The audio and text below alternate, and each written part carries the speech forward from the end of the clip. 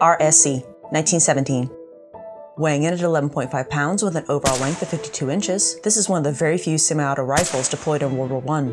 To load up, open your mag cover and insert your clip from the bottom up into the action. No clicks or positive hold there. 5 rounds total of 8mm Lebel. Close it back up, rack your charging handle, and we're ready. Long, heavy, is surprisingly balanced okay. Barring the barrel and stock off the Lebel, the gas piston rides in the former magazine channel. This sorta helps speed up production. Neat. We get the new wartime sights, standard step-ladder rear, and that chunky center-notched front post.